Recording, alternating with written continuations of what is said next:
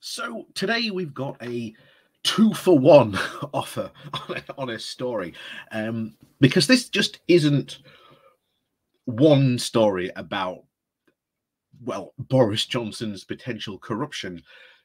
We also have, at the same time, a story about a very important article. After all, it's about Boris Johnson's corruption. We'll get to it in a moment. But this story disappeared completely from the online space, it being published, as you can see in the picture here, published in the Times, but the story itself was completely wiped away from the Times website. So there are two things going on here at play, and both of them are hugely important. Hugely important. I cannot understate the seriousness of this. So before we go jumping into just what's gone on here, please do remember to hit that like, share, and subscribe button. And of course, down below, you know the drill. There's my Patreon page. There's a one-off donation link called Buy Me Coffee, where you can buy me coffee. And of course, there's the YouTube subscription button as well, where you get all the little bells and whistles when you subscribe to that. So what's been going on here? Well, let's talk, let's break these down into two things. Let's talk about the story that was in the Times itself. So the story was a continuing investigation of this, of, well, Boris Johnson's, shall we say, many affairs. Because, again, his current wife, or at that time, his, I suppose Boris would call it his bit on the side, well, his wife was going through chemotherapy, or, well, his then, at the time, that wife was going through chemotherapy, decide to obviously go off with Carrie. And at that time, he was the Foreign Secretary. So, Foreign Secretary, quite an important position. And from what is being reported in the Times, and I have no reason to disbelieve, and we'll get into this later on, that this was false or anything like that. We've got no reason to believe it wasn't false, because, again, this in itself is quite a big story, because you've got the Foreign Secretary at that time, Boris Johnson, basically saying, I am going to give my, shall we say, my secret partner, and again, would-be future wife, a top job at the Foreign Office with a total income of over £100,000. That, as I'm sure you will agree, is newsworthy.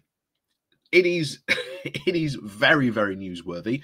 Of course, Boris Johnson, with scandal upon scandal coming out after him, as we've said before, Boris is so scandal, magnetic. He just attracts scandals to him.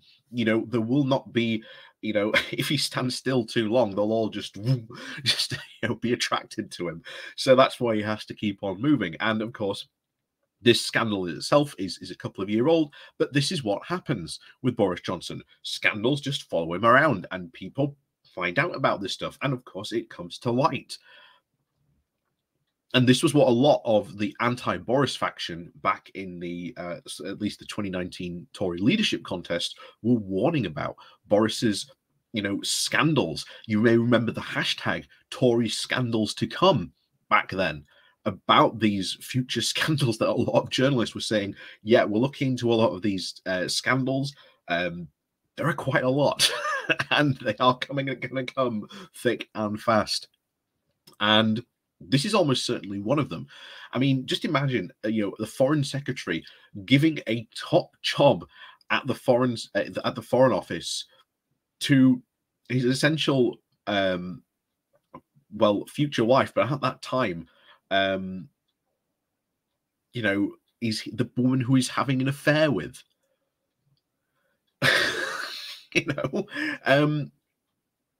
That is absolutely a story.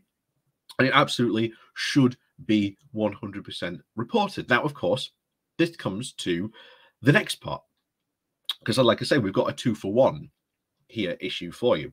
So, Obviously, this story was published this morning and is quite an important story. Now, within, again, hours, shall we say, of this article being published, it was very, very quickly scrubbed from the Times online website.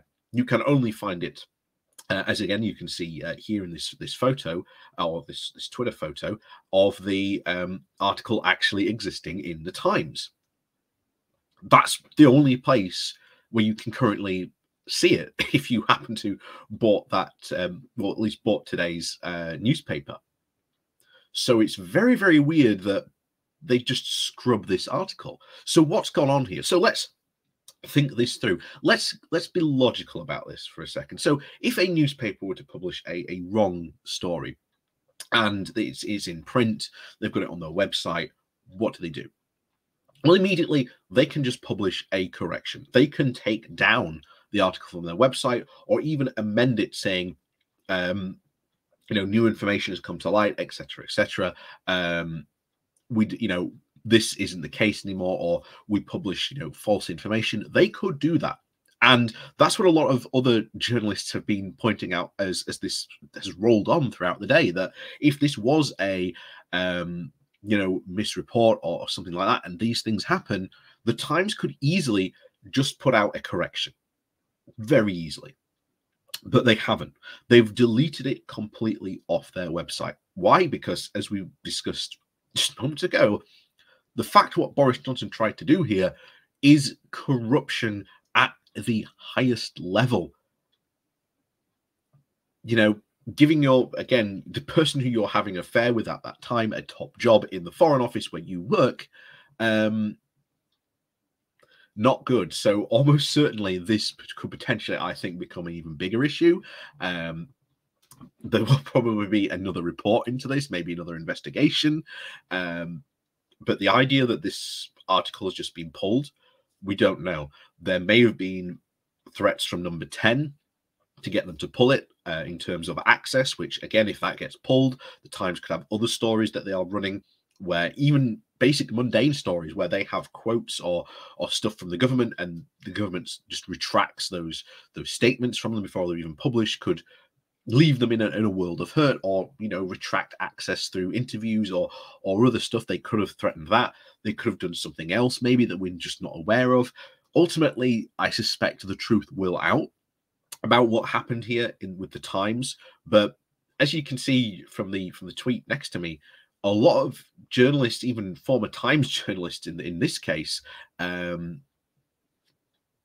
mystified by why this has been unpublished.